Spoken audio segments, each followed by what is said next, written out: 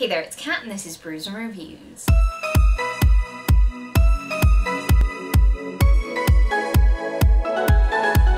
So it's day 5 of the Because We Can Readathon, and today's challenge is based on Hercules, Go the Distance. The idea of the challenge is to say which characters that you would go to the Underworld to save.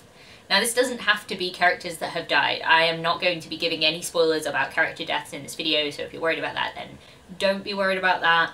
I just have such intense feelings for these characters that if they had died in any of their novels or, you know, in any headcanons or anything, I would go to the Underworld to rescue them and bring them back because I do not want them to die. So yes, this is a list of characters that I would go to the Underworld to save. So let's get the obvious one out of the way. Dras the Legend, my favourite character of all time. He is not on this list. I know, shocking, shocking, shocking. But I have a very good reason for this, I think. It is simply that if Dras died, then he would be seriously pissed at me for coming to get him from the Underworld when all he wants to do is be with his wife and, you know, be happy in the afterlife. So I don't want Dras to be angry with me. I want him to be at peace in his afterlife. And if I couldn't bring his wife back too, no, I'm just not doing it. So that is why he's not on this list, even though I would totally bring him back if he wouldn't be pissed at me.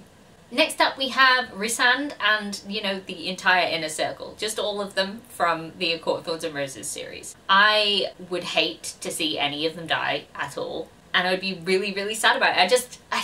They're just comfort characters. I love them, and I would definitely go and get them back. Next up we have Ariel, Seth and Donia from the Wicked Lovely series by Melissa Marr. These three characters are my favourite characters from this series, and I don't know, I just like them all for different reasons. Ariel is my favourite character. I just love him. He's dark, mysterious, a bit of a dick. I just love him. Donia has had such a hard life and I want her to be happy forever and for always, so I would come and get her because I want her to live happily ever after. And Seth is King of Consent. We love Seth. He is an amazing guy and I just wouldn't want anything to happen to him either.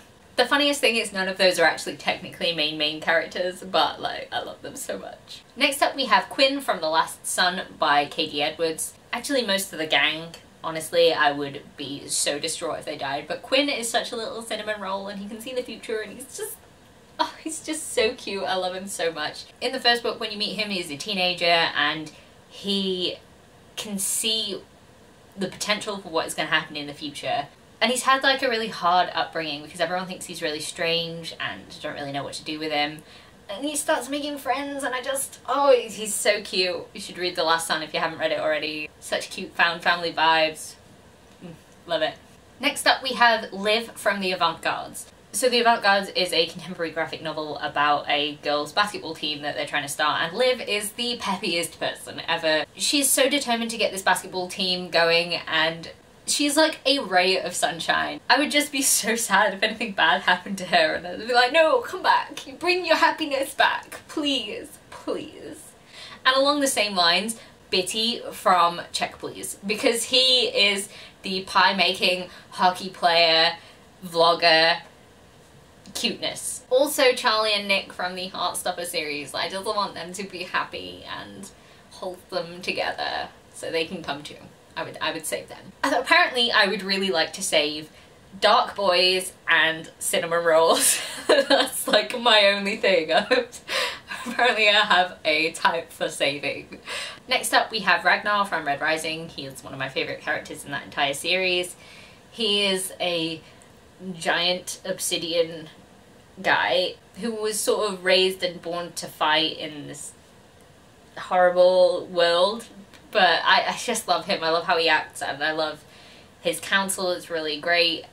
And I just feel like the world would be a better place if Ragnar was always in it. So I would bring him back if anything happened to him. Next up we have Cress from Cress and the Lunar Chronicles. I just feel like Cress had a shit start to life watching everyone from her spaceship thing and just having a bad time. And she's so cute. And I just want her to be happy for all time. So she would definitely have to come back so she could go and be happy, and that would be great. And lastly, Finnick Odair from the Hunger Games. I just want him and Annie to be happy with their child forever and not have to think about the Hunger Games. Like, both of them have had such a hard time throughout the entire Hunger Games book and the things that happen before the Hunger Games book. Just all of it.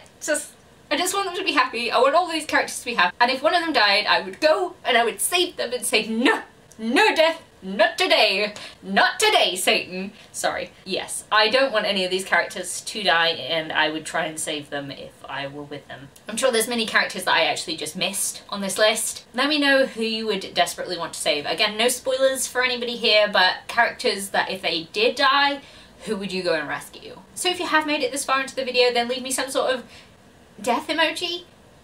Halloween emoji. We'll go with Halloween emoji because that's less morbid, I guess. So if you liked this video, please leave a like, comment, subscribe, and I'll see you in the next one. Bye!